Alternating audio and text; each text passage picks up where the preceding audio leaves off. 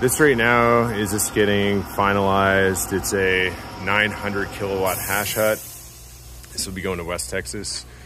And I'll talk about a few of the reasons why I designed it this way, and then also, you know, what the issues in the industry generally are. We've for years now, since like 2019, 2020, our hash huts have been out in the field, and it was after several years before that doing, you know, like one-way air cooling, where I switched our design.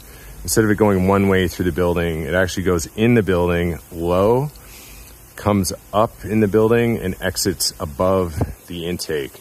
Now, what's not attached right now are these deflectors that will get assembled and put on the outside.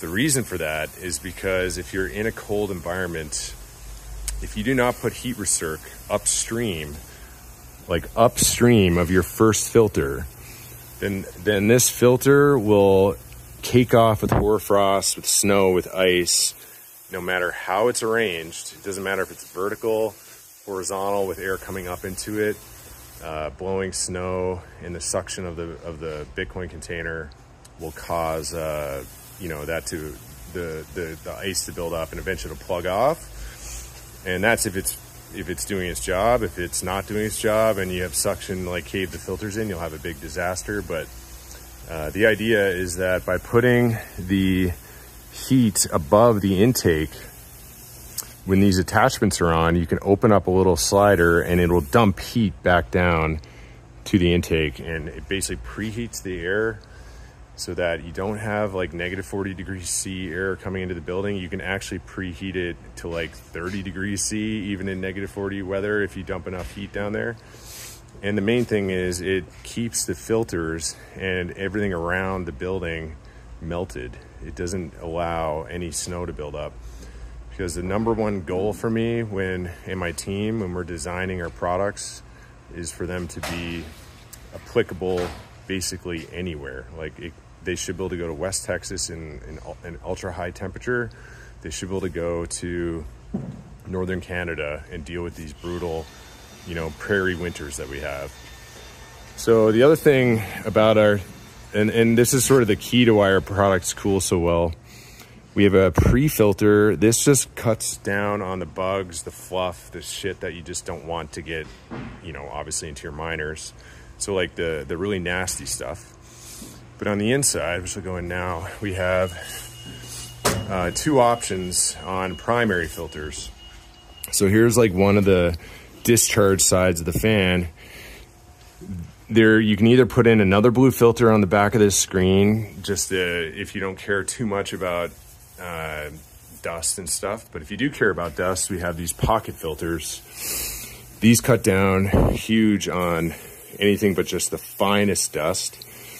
In fact, anything that you need for a Bitcoin mining, you know, air quality control, these are going to handle.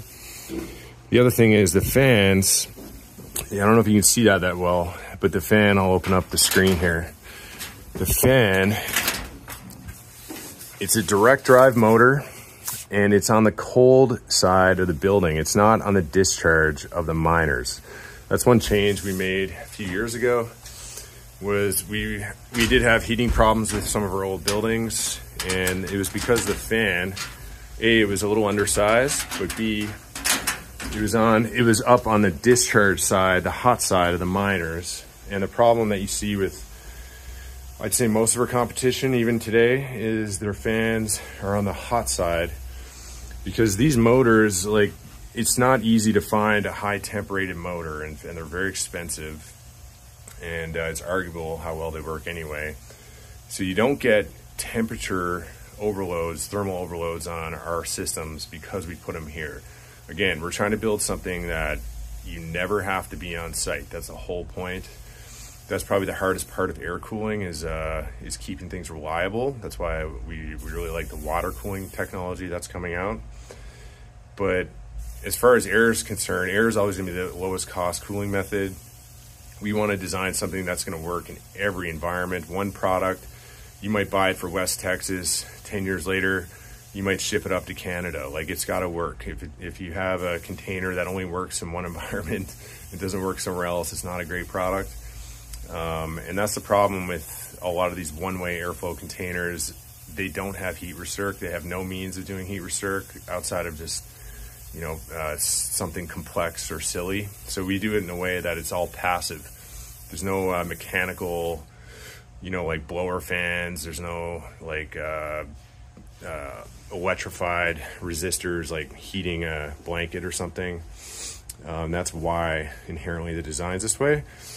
The other thing though is that these fans are hugely oversized for each rack that they serve. Now the fans do come in, push air in, and it rises up and it exits both sides of the building. That opposed fans does have a slight derate on the airflow, but it's very negligible and it's overcome by oversizing the fans anyway. The fans are also oversized to be able to push past, you know, tighter filtration. And we've had this exact unit running over a year now, even in West Texas.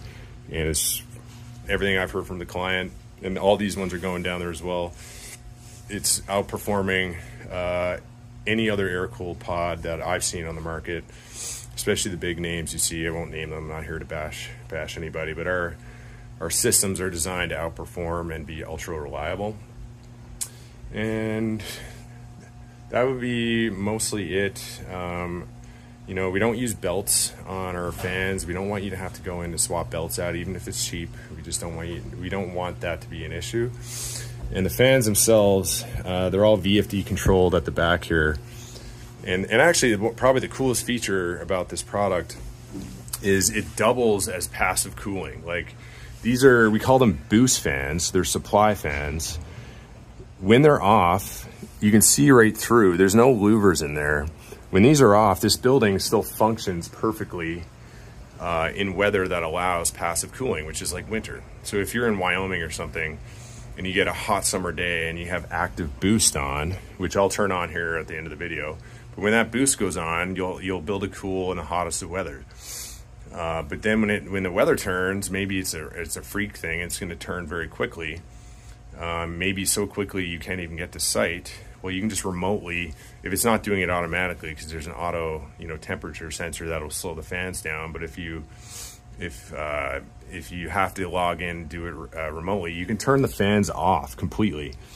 I mean, if you're in Canada, like up in Slave Lake, where a bunch of our customers are, like mining Bitcoin on oil wells, you don't need fans on in the winter at all.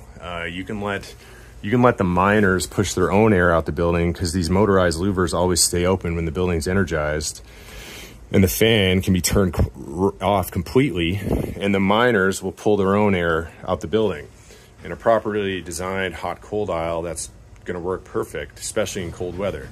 In really hot weather, you know, ant miners aren't going to be good at doing passive cooling. They just suck in high temp.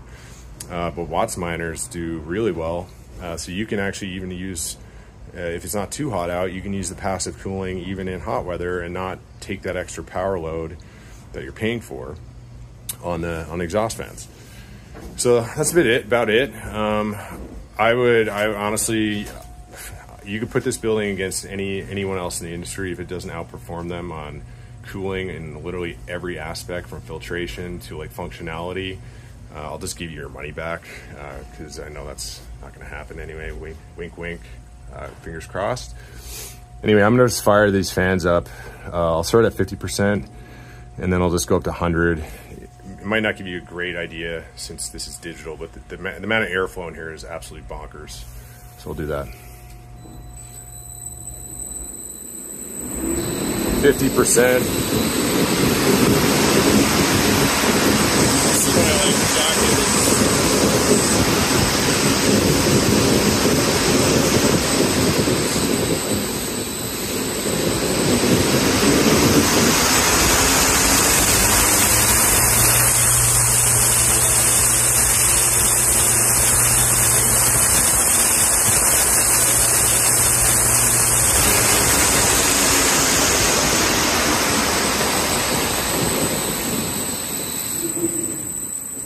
Yeah, it's hard to convey how insane it is.